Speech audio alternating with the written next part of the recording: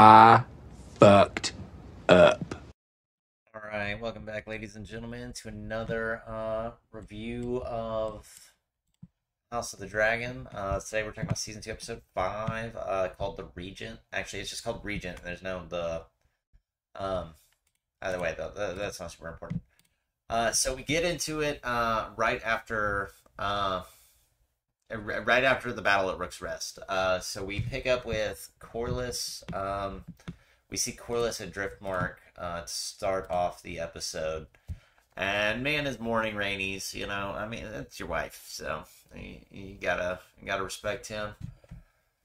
And you know, we know he's sad, and then we move right on over to Rhaenyra. And Rhaenyra is honestly probably taking it way harder. Actually, Corlys is taking it hard, but Rhaenyra is taking it equally as hard because Rhaenyra was kind of banking on Rhaenys with her dragon. So this is definitely like it's hurt the Greens. Like the Greens lost a dragon, and to be honest, besides Vhagar, the Greens really don't have a whole lot of dragons. But Vhagar is enough to make up for the fact that they don't have a lot of dragons. So I think for the Greens, it's kind of a bigger win because you know you couldn't really use Sunfire should never have kind of like Rhaenyra is struggling with this whole episode.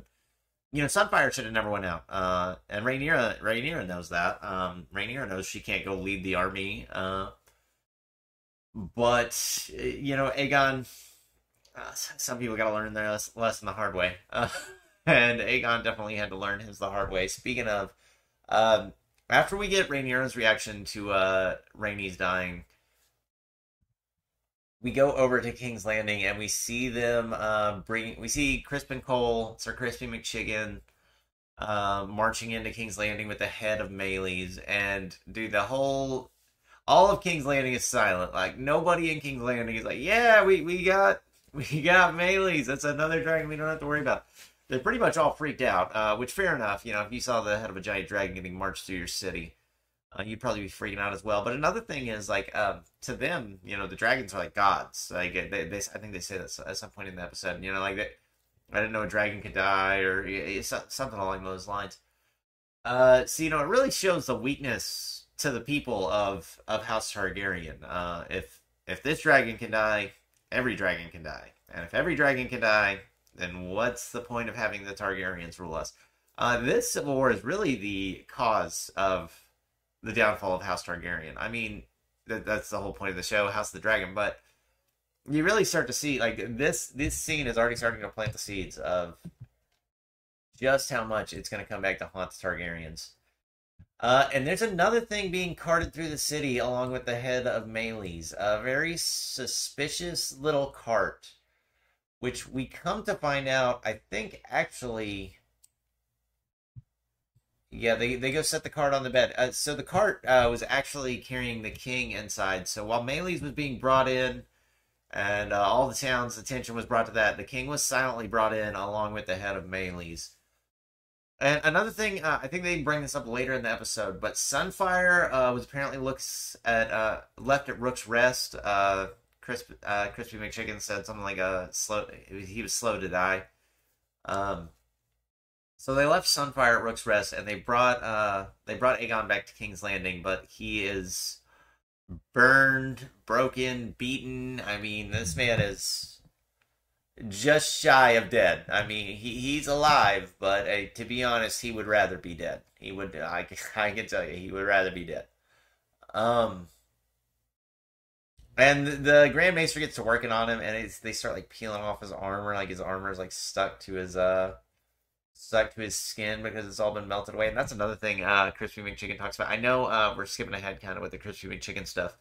But later on when Allison is talking to Crispy McChicken, he's like, and this has to do with something else later on in the episode. So at some point they actually, okay, let me just go through it. I'll kind of go through the green stuff first, I guess. So Allison comes to see Aegon, and you know Aegon is in no fit place to do anything really. This man is going to be bedridden. This man is not going to be doing anything. Definitely not ruling anytime soon. And that is the first question that comes up in the small council as well. What do we do now? And Alicent immediately is like, well, I've been ruler before. I know what to do here. Like I can handle this situation. And everybody else in the room is just like, yeah, you read this whole situation wrong. Because Aemon's going to be the king. And they go around the table and everybody's pretty much like, yeah, we're going with Aemond. Which, here's the thing about Aemond. He would be an effective, he is going to lead them well in war. He knows what to do. He knows the strategy. Like I think he understands the politics. But Alicent understands what the problem with Aemond is. This man is a fucking, sorry, excuse the language. This man is a psychopath. This guy is insane. He literally set his brother on fire and killed his dragon so he could become the ruler. Which actually, another little scene. I know I'm kind of skipping around here, but all these scenes really relate to each other. This is a pretty good episode. But Helena runs across Aemond later on in the episode. She's like, was it worth it? You know, was this chair? I mean, because to be honest, Aemond could have kind of ruled from behind. Aemond didn't have to sit in the chair, but Aemond wanted to sit in the chair, and now he's got what he wants. Because in the small council meeting, they all decide to make Aemond the new.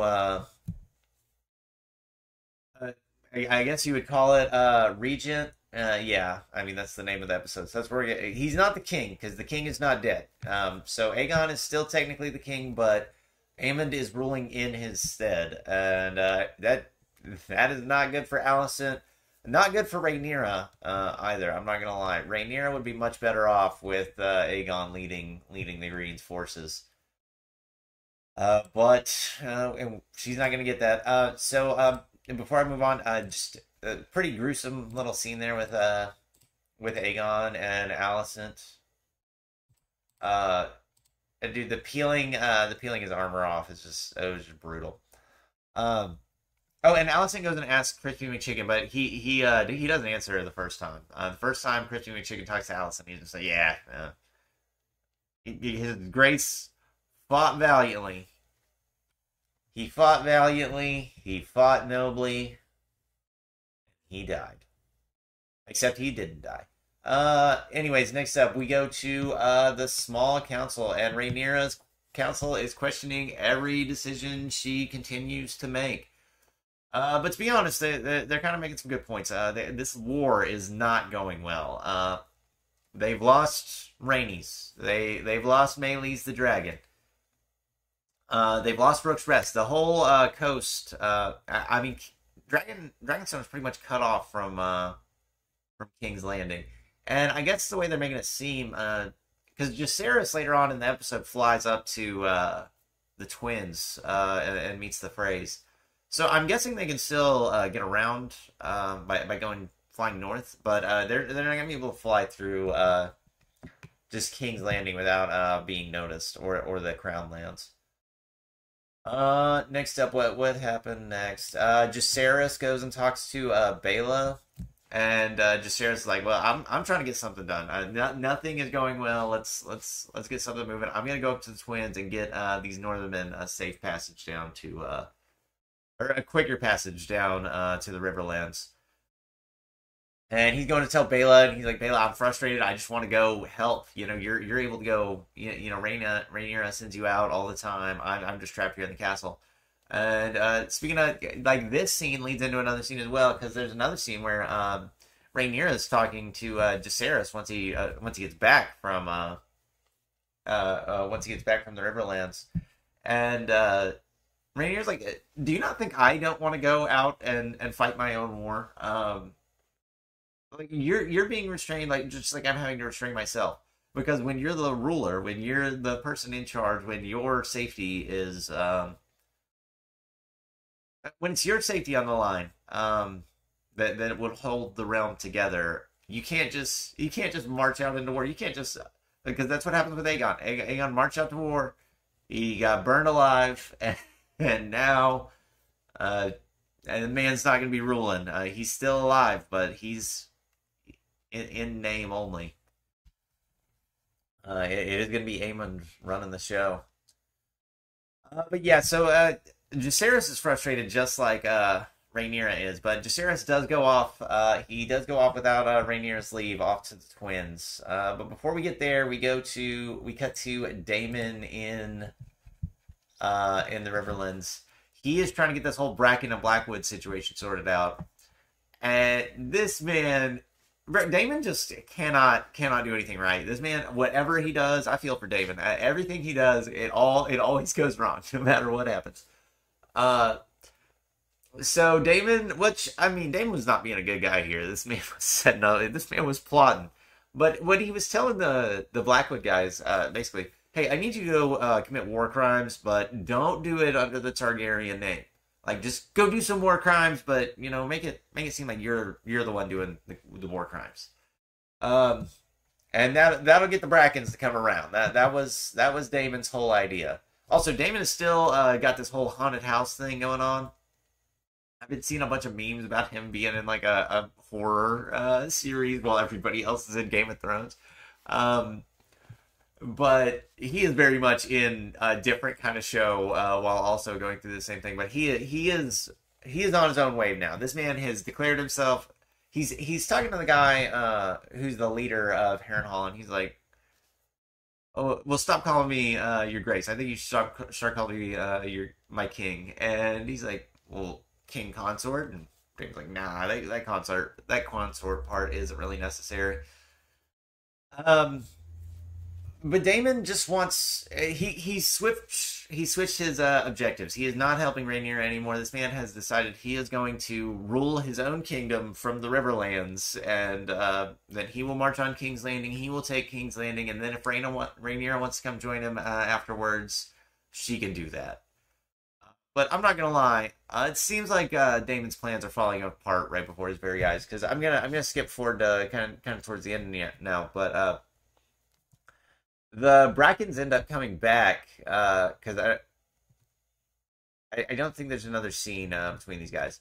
So the Brackens end up coming back after the Blackwoods have attacked them, and they show up at Harrenhal in the middle of the night, and Damon's like he gets woken up from his dream where he's banging his mom. I don't know really what's going on with that. I think it's the Three-Eyed Raven is probably the one who's sending all these visions. And this Alice girl probably works with the Three-Eyed Raven. I don't know if this Alice girl's even there. She's probably not even really there. Most of this is going on inside his head. I don't know like what percent is going on inside his head, but like most of this is going on in his head. But it is real. I don't. It's not like a vision. It's not like a vision, if that makes sense. Like it's like the Three-Eyed Raven is sending he's downloading something from the internet, from the Werewood net, and that's what he's getting. I'm pretty sure. But all that aside, the Brackens come back and they're like, "Yo, Damon, you kind of committed a bunch of war crimes on us Brackens, and we're really not cool with that. So we'd rather die than live under a tyrant." So Damon has not inspired any loyal followers. He's got the Blackwoods to commit war crimes, and the Brackens are pissed off at him now. He still has Harrenhal, and the man's really not accomplishing much. If he is working for Rhaenyra, he's doing a terrible job. If he's trying to make himself a king, he's doing a terrible job. So, but he's clearly not thinking straight too. Because another thing that keeps happening with Daemon is he keeps like waking up in the middle of these meetings. So like it's happened like I think 2 or 3 episodes now. Where he'll wake up and they'll just be in the middle, like somebody's already talking to him, and he's like, I'm disoriented. I have no idea what's going on. So this Alice girl, she has something to do. And one of the characters actually brought it up. One of the Bracken characters is like, the Riverlands has been watched by the old gods and the new. We are not afraid of you. We're not worried about you. You might bring a dragon. You might murder us all. Guess what? Riverlands have been through that before. We get murdered all the time. If there's a war, we're the first up. But Damon, it does not work out for him. It does not work out for him. They turn on him. So let's get back to the timeline. So Rhaena is we get back to Rhaena, and she is up in the Eyrie, and she is talking to Jane Eyre. And Jane Eyre is pissed that she had two tiny dragons, which I don't know what Rhaenyra was thinking. Like Rhaenyra had to know when she was sending those two dragons like that. And Jane is not going to take this well. And you know, Rhaena tries to like sell it. You know, you got two dragons. They're small now, but they'll get bigger. And Jane's just like, are you really trying to bullshit me right now? Like I'm your host. You're gonna have to be sticking with me. I'm providing you safety right now. You were supposed to provide me with dragons so I could feel even more secure. You don't come with that, and then you want to sit here and like try to be annoying. Like you want to spin this situation? Like no, that's not gonna fly. So Rhaena makes pretty much no progress with Jane Eyre. I'm not gonna lie, just gets absolutely nothing out of her. But I don't think she's gonna be sending her troops anywhere anytime soon either. Rhaenyra is gonna have to go get Jane Eyre off her ass because I don't think Rhaena is gonna be able to handle the situation. And speaking of Rhaenyra, we go back to her, and she's actually talking to Massaria, and Massaria is pretty much the only person Rhaenyra can talk to on like a person to person level, and even then, like Rhaenyra and Massaria are not like friends. But of all the people I feel like Rhaenyra talks to, I guess maybe Jacaerys. She kind of opens up to a lot with that. I mean, that's her child, but she also doesn't like talk about her problems that much with Jacaerys. Whereas Massaria, she's kind of leaning on a little bit more. But Massaria, she's like, I want to one the what I'm doing has never been done. What Rhaenyra is trying to accomplish has never been done. And I think Massaria is trying to tell her, well, if you're trying to accomplish something that's never been done before, you might need to do it in a way that's never been done before. Because Massaria seems to be giving her some kind of plot. I don't know what that plot may be, but she seems to be giving Rhaenyra some kind of strategy, which they don't reveal. And speaking of things they don't reveal, we've got another thing they don't really reveal. Which I guess Rhaenyra and Massaria send somebody out, somebody in a red dress out. I don't know where she's headed. But next up we got Baela talking to Rhaenyra, and Rhaenyra hands Baela some kind of box with something in it. I have no idea what's in the box. Which Rhaenyra has Baela go take it to Corlys, and Corlys never opens it this episode, so I'm sure we'll find out what's in the box in a couple episodes. But Baela is talking to Rhaenyra, and Rhaenyra's like, I need your help. Like, I need to lean on you. I need to lean on Corlys Velaryon. I need you guys. She can't do it alone. And Baela is like, I mean, I'll give it to Baela. She just straight up's like, I'm in. I'm in. Whatever we need to do, I'm ready to do. And so she goes and takes word down to Corlys. And when Baela goes and meets Corlys, she actually, so Baela and Corlys, Baela kind of shows up in the middle of the night. She's looking for Corlys. She finds him out by the docks. And she basically ends up telling him, Rhaenyra needs you to be the hand. And Corlys is like, bro, she took my wife. She's taken everything. She's taken everything away from me. Why on earth would I continue to help her? And Baela basically says, because that's what Rhaenys would want. And that's what you should do. Are you gonna go join the Greens? No. So you can. Obviously, Corlys is upset about the whole situation, but like at some point you got to deal with the situation and move on. And the thing is, Corlys, you're Team Black, so you're either gonna be this hand of the king or hand of the queen, or I might as well start sailing over to Essos because there ain't nowhere for you here. But another thing that Baela talks about with Corlys, which is really important. Corlys is like, I'm gonna name you the heir to Driftmark, Baela. But Baela says you can't name me heir because I'm fire and blood, and Driftmark needs salt and sea. So this is going to continue on to the Alan storyline. I'm sure that'll set up more with him potentially becoming the heir to Driftmark. But we've learned that Baela is Team Rhaenyra. She is Team Black all the way, and we do not have to worry about our girl Baela turning. Next up, I missed this scene with Damon. This is probably gonna be the last time we're talking about Damon, but Damon has this one of his visions this episode. We see him like sleeping with a girl, and like we've never seen this girl before. So we're all like, who is it? And apparently it's his mom. It gets revealed by the end of the vision that it is his mom. And later on in the episode, that girl Alice is actually asking Damon, wouldn't you like to meet your mom or something like that? So there is something going on here. And I know we were kind of already moving past Damon, but I just needed to talk about that vision real quick. Uh, okay, what do we got up next? The small council meeting where they name Aemond as regent. Yeah, okay, we already pretty much talked about that. But Aegon or Aemond, as soon as he becomes regent, as basically starts listing out orders, take down the rat catchers. I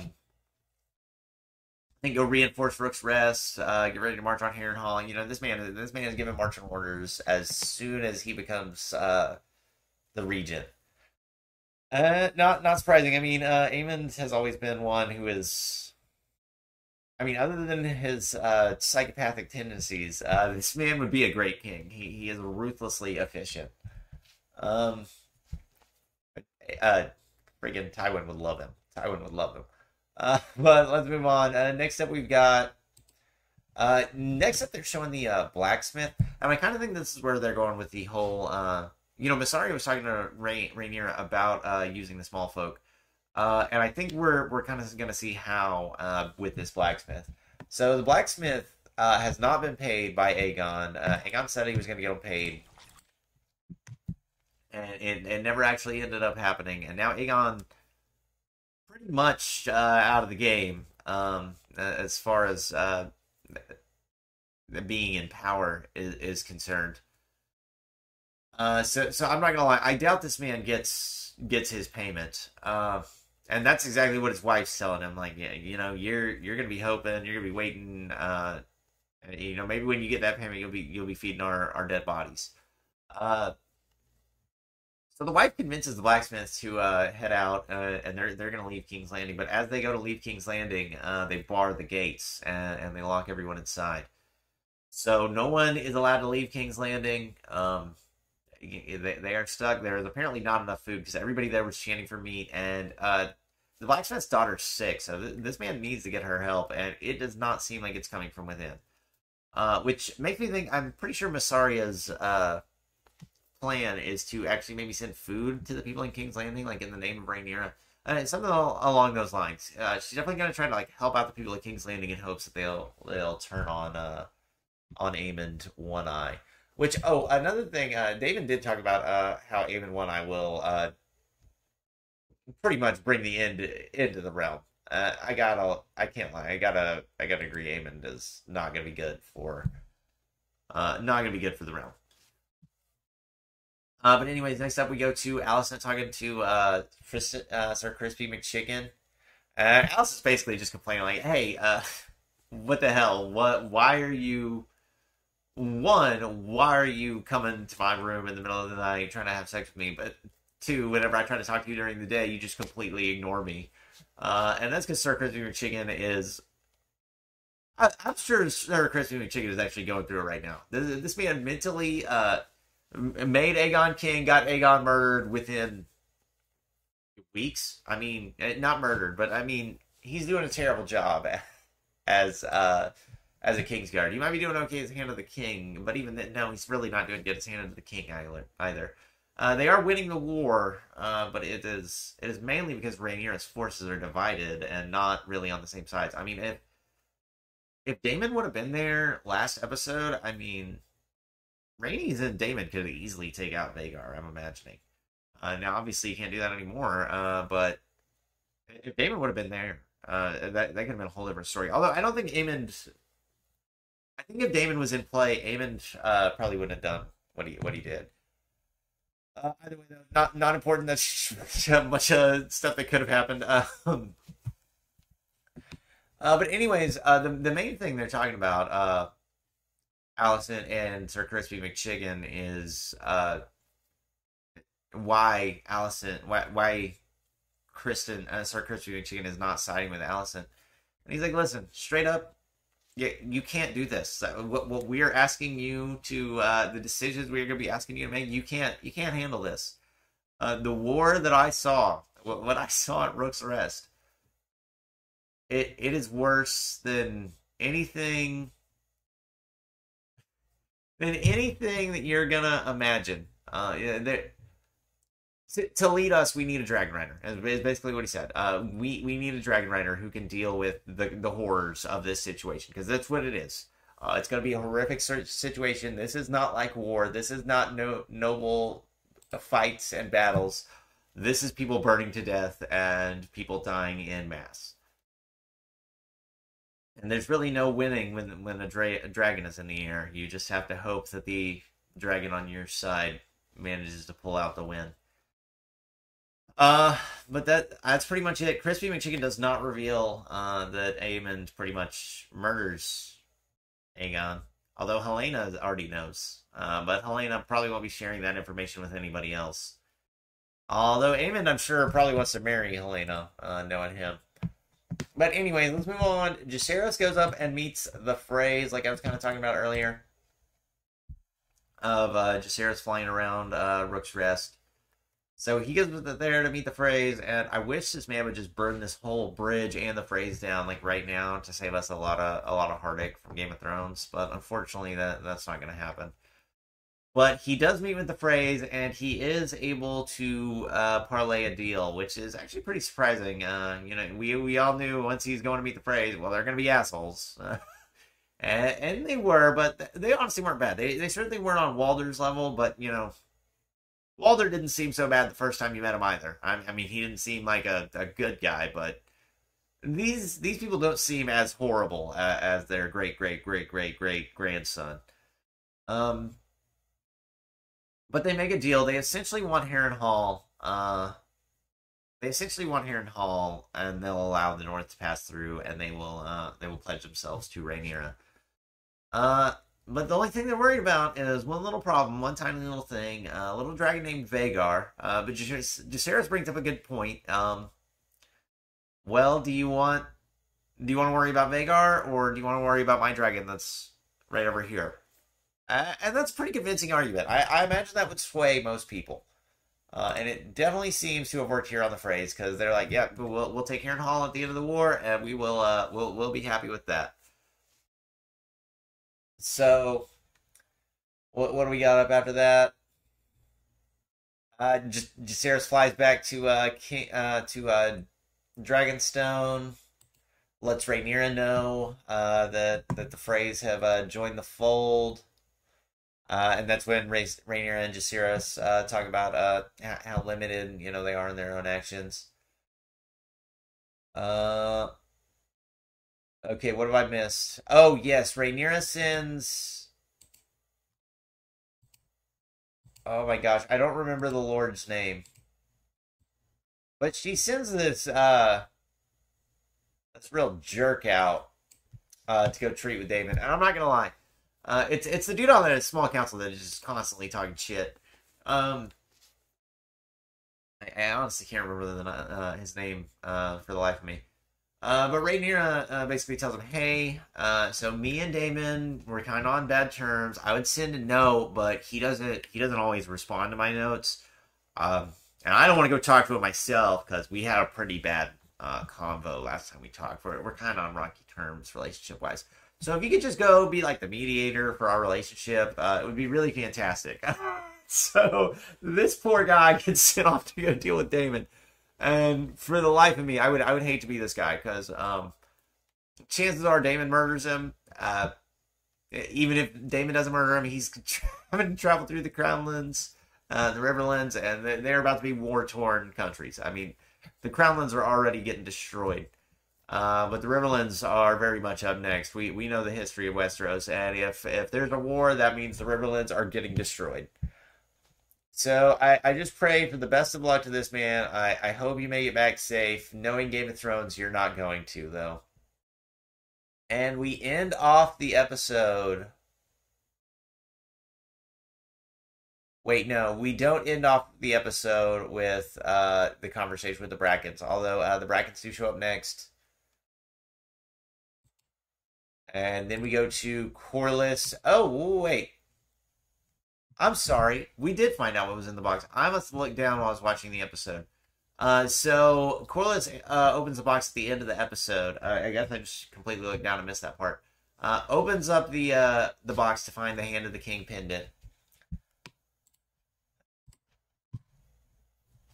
So he has accepted, I guess, the role of being Hand of the King. And let me tell you, Rhaenyra needs him. She needs somebody to come put her small council in line.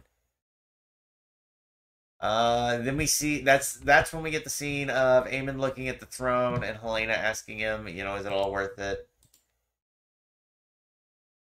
And then we cut over to Aegon.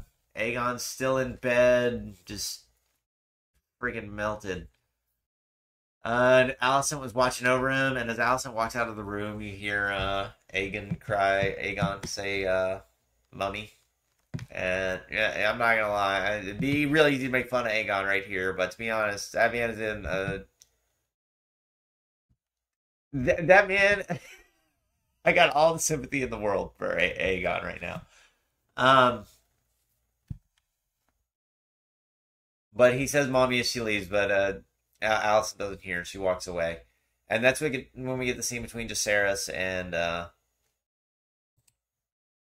Rhaenyra, where Rhaenyra has to tell him, we got to rein it in because that's just the way it is. I would love to go out and ride on Dragonback, but then Jacaerys has an idea, and to be honest, Jacaerys' idea is a very dangerous idea because he proposes to Rhaenyra that they give dragons to other potential Targaryens. Targaryens have a lot of bastards out there. They've been married off to a lot of families. There are a lot of non-Targaryen Targaryens around Westeros. So Jacaerys proposes Rhaenyra finds those Targaryens or unnamed Targaryens, and maybe just gives them a dragon or two. Because if we could get those dragons on Team Black. Well, the Team Green's screwed. I mean, once we have like four, we'll have like 5 dragons at that point, 5 fighting-sized dragons. Even with Vhagar, Vhagar couldn't stand against that. And say Daemon wants to go to war with Rhaenyra, he can't stop 4 dragons either. But granted, one of those dragons is Rhaenyra's. One is Jacaerys's. So those two are pretty much off limits from fighting. One is Baela's. That one is good to go, but it is not a match for Vhagar or Caraxes. And the other two, they don't show it at the end of the episode, but in the next episode previews, they show one of the dragons. And that thing looked pretty huge. So I think it'll be the biggest dragon besides Vhagar, maybe. Might be smaller than Caraxes. It's probably bigger than Rhaenyra's dragon, though. I don't know though. It doesn't particularly matter too much at this moment. We will find out more about those dragons under the basement because that is apparently what the next episode is going to be all about. But Jacaerys looks real pleased with himself about the idea, but I can't help but think this is going to be an awful idea. But that's pretty much where that episode wraps up, with Rhaenyra and Jace cooking up a plot to use the rest of these dragons they've got under Dragonstone. And as far as the episode goes, it took a long time. I mean, it was a long recap. But a lot happened this episode. This was probably the most packed episode, like, story-wise. We really were moving the storyline along. We've set up that Aemon is now in power in King's Landing. Rhaenyra has got Corliss in the fold. We are getting our soldiers in line. The Black forces are ramping up. And Daemon has declared basically for himself as far as he's concerned, although Rhaenyra is not aware of that yet. So we're seeing where all these pieces are moving to, and tells me they're about to all come crashing together very, very soon. I don't think we're going to get I think by the time season 2 is over, we'll have a lot of major changes. I'm not sure which part of the story we're going to get to by the end of season 2. There's one part that I think we might get to, but maybe not. If you've read Fire and Blood, you know what I'm talking about. You know what I'm talking about. I don't know if we'll get there by the end of this season, but if we do get there, it'll be just as crazy as the Rook's Rest episode. Which if they put Rook's Rest here instead of like towards the end of the season, which I know if they put it towards the end of the season, it would be really dragging it out. But that's a huge moment. And the next moment that's probably that big is it's the thing I'm talking about. So I could see them ending season 2 with that, and I think that would be a pretty cool ending. But we'll see, overall, though, I thought this episode was pretty good. We moved everything along. It definitely was not exciting as the end of the last episode. No crazy battles, but we're setting up the story moving forward. A lot of things, a lot of moving pieces here. As far as characters, Allison kind of stood out to me this episode to be real. There was a scene with Allison where it's the small council scene where they're all talking, and it's like the world is like closing in on Allison. Like she just has no control. She has no power here, and I think it's really settling in, just how powerless she is. But I think Allison was probably the standout. Damon was also pretty good this episode. Rhaenyra didn't do a whole lot. I like Jacaerys this episode. Jacaerys is starting to grow on me. Jacaerys and Aemond, I think, are really starting to step up. Which obviously Aemond is. I mean, Aemond has taken down 3 dragons so far in the war. So this man, I mean, one of them was on his own team, but he's taken down 3 dragons. So Aemond is definitely the man with the biggest bounty on his head. But Jacaerys, I've liked his stuff. I've liked Baela's stuff. I'm curious to see what Rhaena's gonna have going on in the Eyrie. The Eyrie is always a weird place, so we'll see what's happening up there. But I'm mainly excited to see where our next moves of the war takes us, and I guess we'll see how these new dragon riders might pan out next episode. Oh, sorry if I might be a possible spoiler, but I mean they showed it in the next episode previews, so I can't imagine you're watching this without watching all the next episode previews. But thank you all for watching. This is pretty much going to be the end of this episode review. I thought it was a pretty great episode. It was not. I mean, as far as like if we're talking like levels, he is a notch down from Game of Thrones. It's probably like a couple notches down. But season 2 has been way stronger than season 1. Season 1 and season 2 are both way stronger than season 8 and season 7 of Game of Thrones. I don't know if I'd say they're as good as season 6. Season 6 still is mostly good. But they're good. This is a great addition to the Game of Thrones universe. I've been digging it. I wish they would stop talking about the princess that was promised so much, because we all know that's not going to go anywhere. But other than that, it's been fantastic. I love the Dance of Dragons story, so having it all done like this is freaking awesome. It's way better than going and reading Fire and Blood. Although Fire and Blood's cool, you should still go read Fire and Blood, especially the Dance of the Dragons portion of Fire and Blood. But the show has been fantastic, and I can't wait. We're halfway through the season now, so I want to hear y'all's predictions. You guys, I don't know if you want to do spoilers in the comments. I don't really care if you do spoilers in the comments. So if you go down to the comments, just know there could be spoilers. Let me know what you guys think, where you think we're headed this season. I already know all the spoilers, so you can't spoil me. But people down in the comments, I have no idea whether they've been spoiled or not. So feel free to talk about it as much as you want. I hope we finish out the season pretty strong. I think we're going to, though. But I'm sorry. I'm kind of getting distracted here and rambling now. Thank you guys all for watching. I hope you guys all enjoyed. If you're watching, please like and subscribe. Thank you for making it all the way through. And we will catch you next week for Season 2, Episode 6. Hopefully it'll be as crazy as last episode. Or, if not, if we're not doing a big battle episode, well, hopefully that'll just move the story along like this episode did. But I think this has been a pretty good season so far, so I'm pretty excited. Thank you guys all for watching.